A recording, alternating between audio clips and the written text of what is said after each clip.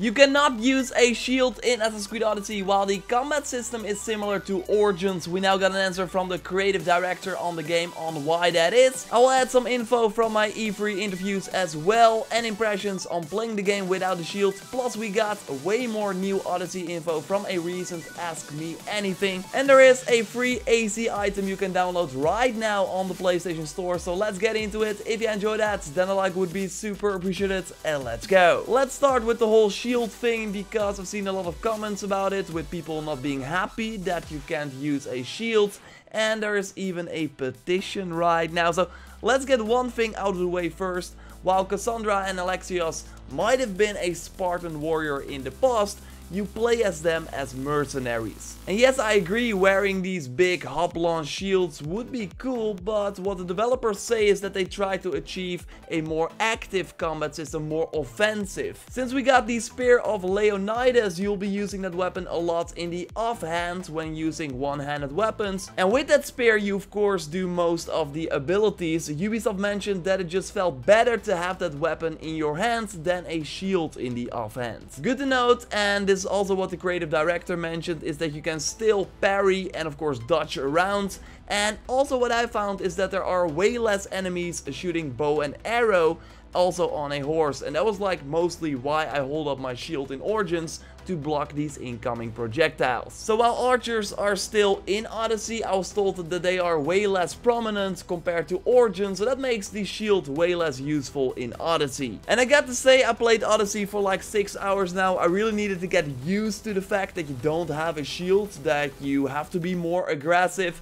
But in the end, you will feel more like a badass charging onto your enemies, using the different abilities, killing off the enemies with your bow. I really like after an hour, I kind of forgot how it felt to use a shield, since you are so focused on building up your adrenaline to do these new abilities. Because if you could like hide behind your shield in this game, it would mean that you do not build any adrenaline to do these active abilities, and doing these new abilities is of course kind of the point of Odyssey, because they introduced this new system. So while I do get that people don't like the change, I would say don't judge it like too soon until you get your hands on it, because in the end it did not really bother me. The shield thing is just one topic that the creative director Jonathan Dumont touched on the official AMA on Reddit. Another big thing was about reversible covers, because all the Odyssey covers we see so far feature Alexios, no sign of Cassandra. Well, it's now confirmed that all the physical copies of the game will have reversible covers with Alexios on one side, and if you then switch it over, you got Cassandra on the other one. So you can pick what you want, and that is good news, because we do need that Cassandra love as well. Let's talk gear. I of course already showed you this awesome Spartan War Hero set, and it was noted in the AMA that in most cases items are not randomly placed in the world, but that you have to follow objectives to earn a set yourself. What I found was that the Spartan War Hero set was like fully obtainable in this sort of small section of the game that was only playable in the demo. So I would imagine that a full set is like really close to each other. Of course, if you wear a full set, you get a gear set bonus, so it totally like rewards you for getting all the different pieces. It was noted that you can't change the color of your armor, but you can mix and match with the different gear sets to make the character look how you want. But as I noted in a previous video, there are no like cosmetic only items, so all the gear items will have stats attached to them. Some quick questions were asked about a dynamic weather system that will be in Odyssey, including a storm that will make sailing even more challenging. It was noted that the lip sync will be improved for the vinyl version. Of course, the footage that you see right here is all from an E3 2018 demo, so Ubisoft still has time to polish it up before the October 5th release, and they will do that, so that is good news. I already showed you some romance gameplay, and we'll have more coming your way really soon. It was noted in the AMA that you have many different romance options, and you can like choose to engage and get out if you want. So the two with Kira and Taletas are just a few of the overall options in the game. It was also confirmed that Odyssey will have more content than Origins, and Origins was of course already a pretty big game. So this is pretty exciting. I'm especially curious to hear more about endgame specific stuff, so stuff you can really only do on the max level. They were kind of tight-lipped on that for now. Of course, a lot of people on Reddit are interested in the modern day aspect of Odyssey as well, and the creative director mentioned that the modern day is not optional.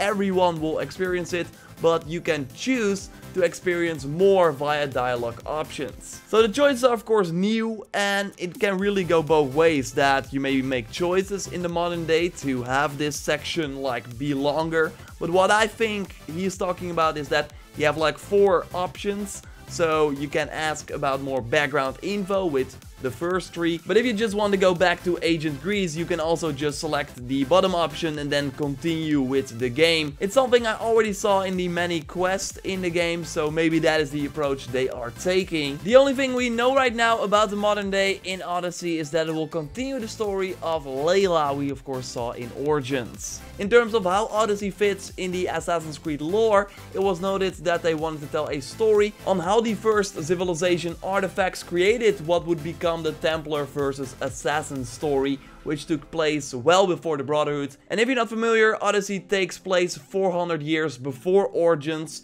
By the way, it was also noted that there will be more civilization artifacts in Odyssey than the Spear of Leonidas, but of course to avoid spoilers, no more info was given.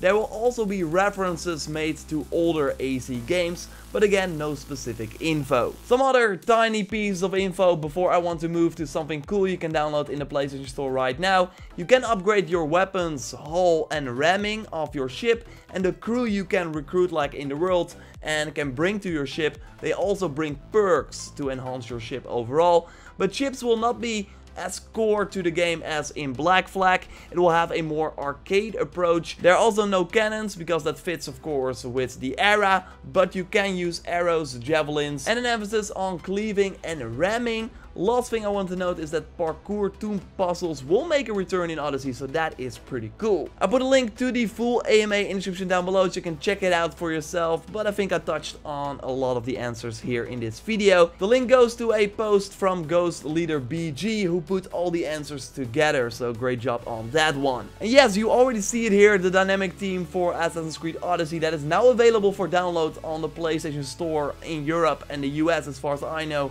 It's also free. Just search for Themes or Assassin's Creed Odyssey and you will find it on the game page there as well. So I kinda had to get used to this gold, like it's pretty bright, but what is going on is that if you go to the top menu, you will see Cassandra like coming in, and then if you go down, Alexius will take her place, and if you like switch back, then Cassandra will like slowly come back, and the other way around. So you can kind of toy around with that. I don't really like the golden border there, but it's free. You can download it if you want. Like I already teased, I will have a full start to end romance with Cassandra up on the channel really soon, so keep an eye out for that. Subscribe for everything Assassin's Creed Odyssey if you haven't already. I already got a ton of content from my E3 2018 play session up on the channel with more stuff coming your way. Check for example my most recent video on an awesome bounty system that will give us endless bosses to kill. Drop a like to support the channel, and I will speak to you next time. Goodbye.